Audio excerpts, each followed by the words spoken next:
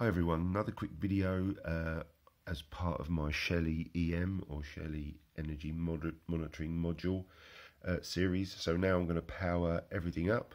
So in a previous video I showed you how to connect the wires. So I've connected them with a couple of ferrules there so you get a nice neat connection. I'm in the UK, so brown is live and blue is neutral, so they're connected nice and firmly.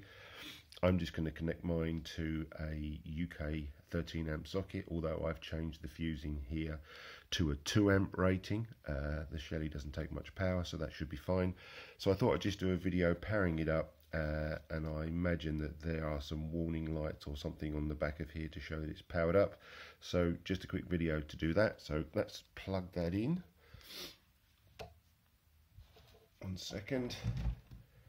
There we go. I heard a click. There we go. It's powered up. So when you plug it in, red light's flashing. This has got its own Wi-Fi connectivity, so you can connect directly to a Shelly with Wi-Fi.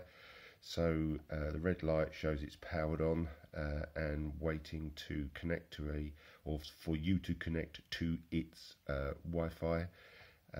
Just one point of caution, this is all live now, so that's 240 volts, so not to touch those screws. But there you are, that's what happens when you power on a Shelly EM or energy monitoring unit. More videos to come as I get this thing connected up and integrated to my home hub and start to do some energy monitoring. That's all for now. Take care, see you in the next one.